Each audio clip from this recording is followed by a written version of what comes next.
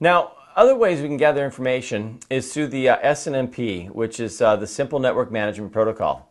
Now, all my friends over in the security world, we actually like to say that it stands for security, not my problem. So you want to be careful. I'm going to kind of throw that out a little bit, is that SNMP is unencrypted traffic, and anybody that's sniffing traffic could easily eavesdrop on your communications, gathering statistics, getting your read-only or read-write community strings. There is a version 3, that does use encryption to be able to keep this stuff secure, so just keep that in mind as you're working with it. Likewise, we have the NetFlow technology. Again, this is going to be sending information in clear text.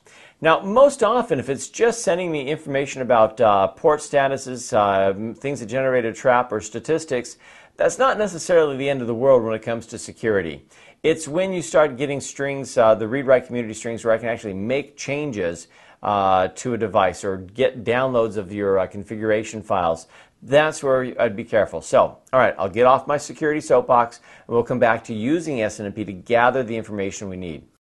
So again, the two main technologies that we can use to create the baseline are just that, the SNMP and the NetFlow. Now, SNMP is basically a collection of your statistics, like the interface statistics we've talked about, packet counts, errors, how busy the CPU is, the memory usage, and it works in a pull model. Pull means that it's not offering information unless it's asked. So what happens is your network management server that is set up to make that request will connect to the router or switch through SNMP and ask or pull that device for specific information, whatever information you wanted to get. Now, this is available on almost every network device, but it is not the end-all. So let me talk about that for just a second.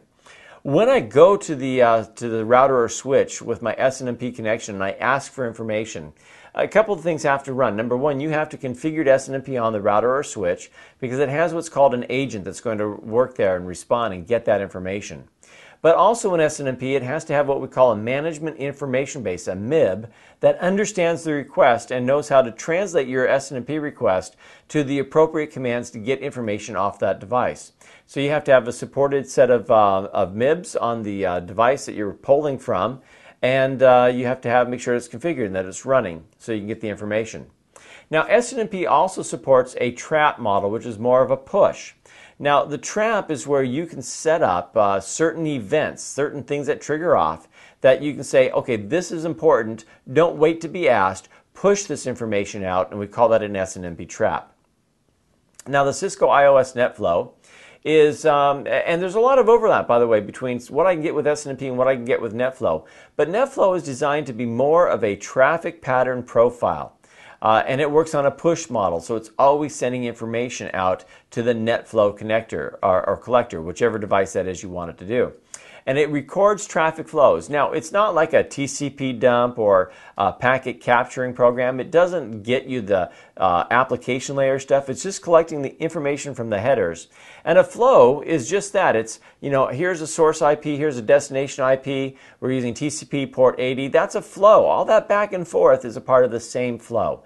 If I get a new destination address, same source address, that's a new flow, or different port, or whatever the case is. So it's keeping track of those flows and storing it locally in its cache anyway, but then it'll also, once set up, is push that information out to your NetFlow collector. Now, this will keep information about the flows that are either currently running or ones that are already ended, but it gives you an idea about the directionality of your traffic, how much bandwidth is utilized in each of these flows, and helps you, again, be able to start looking at the way in which your network behaves, how the traffic is flowing to get the patterns that you need. Now, it's a router-based feature, and it's only available on the high-end multi-layer switches like the 6500s and the 4500s. So it's not on all the switches, and it's more designed to be a router-based feature. Now, as far as working with SNMP to configure it, it's pretty straightforward stuff. You have to create a community string. If you like, you can think of it like a password, but it's not technically a password. It's just I got to know the string to be able to say I would like to get information. And when you create this, there's just some you can do this with 5 command lines. You create a community string, so the command SNMP server community, you type in the string, and then you got to tell me if it's a read-only, meaning I can just get information, or a read-write where I can actually push information and make changes to some things in your router's configuration. So community Cisco would be your maybe your read-only string. I wouldn't really use it because everybody looks for public and private in Cisco. But I mean, the example is you just create a string, whatever it is, and then you type in RO for read-only. Do the same thing with the next string with an RW for read-write. Now the next part is some of the information that we use as far as the information gathered by SNMP to help kind of differentiate the traffic. We put in a location and a contact name as well, and we also can create, optionally anyway, a list, right, to be able to guarantee the interface indexes that we want it to have. We want the interface index list to stay the same, especially if something reboots. Now, why is that important? If I change interfaces during some maintenance session and we reboot the device, the actual internal indexing that the device uses might switch. You know, what was interface 1, which was fast Ethernet 00, maybe now 1 becomes some other interface from some other module.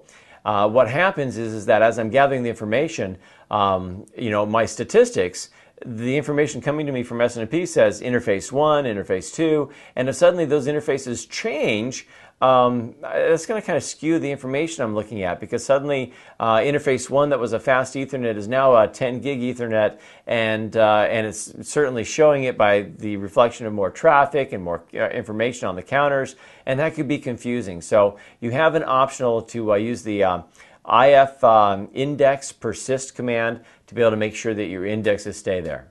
All right, now read-write strings are optional. You don't even need to put those in. And the location and contact, also optional. So to really make SNMP work, the most you really need is a read-only community string. And that, again, like I said, acts as a password for SNMP. We're going to take a look at some of the ease of use here with configuring SNMP. We'll go to the global configuration and just start off with SNMP server settings, give you the question mark, and we have a few things you can fill in the blank on. Well, communities are certainly important to us. Let me mark that up. So we can put in the community strings and choose read-only, read-write. We're going to go ahead and put in the contact. We're going to enable the traps on this as well. We'll put in, let's see, anything else that I might, location information again. And we'll take a look at a trap configuration and sending the information off to a specific host. And there's quite a few other options, as you can tell, but these are some of the more common ones. So we're going to have a community string called Cisco that is a read-only. And then I can hit the up arrow, and we'll make the other community string San Fran. That'll be read-write.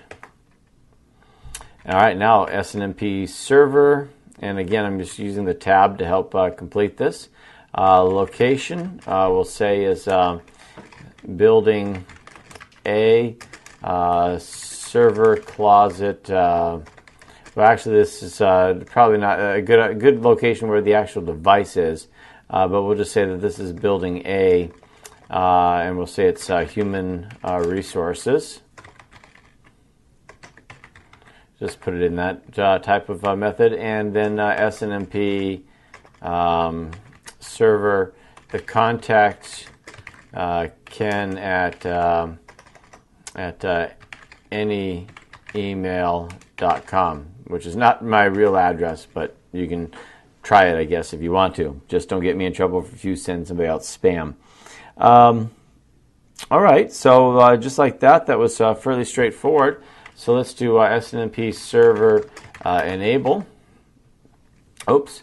And then the enable, we forgot to add the traps. So we want to add in the traps. And here's where I can choose the type of things that I'm curious about sending to my server. Or I can just hit enter if I want. So that enables the traps.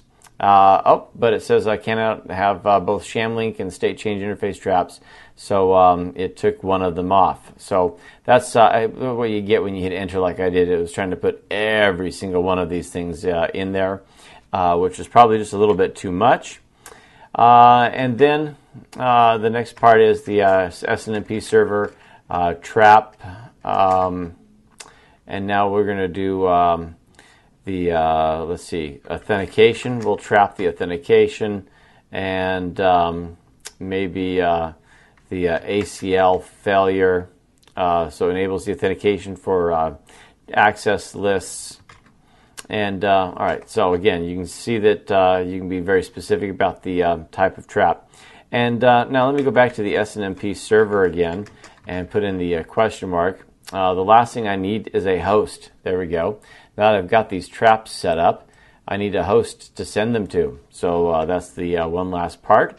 So host, I'm just going to make up an address that is not reachable, but oops. And then that host should have an interface. Let's see, well, version. We'll make it version 2C. And the next part, community string or username. Well, the community string is Cisco. There we go. Now I've got the host and the version, and the string that they need. The one that I have associated is read-only. And from there, I will exit, and we can take a look at the show running configuration. Let's see if we can do section SNMP. And oops, let's see. So show run. Let's see what maybe I want to put in the. I guess we'll put in the begin SNMP and see if we can get that part of it in. There we go. And there's the enable work that we did on the SNMP server. Now remember, some of the filter commands are different prior to the one I was running on the router versus the one on the switch, and even with the version of the operating system. So when you try some of the filters and you don't get some of the success, it's just a matter of version and product, and of course using your question mark so you can see what you're looking at. And you can see that I turned on all those traps. Remember, when I just hit enter, I took pretty much all of those things that I wanted to see. So quite a bit of the configuration done, but that was how easy it can be for SNMP server. I might suggest you don't make your traps as busy as I did this one, but it was, like I said, a quick and easy way of looking at the configurations.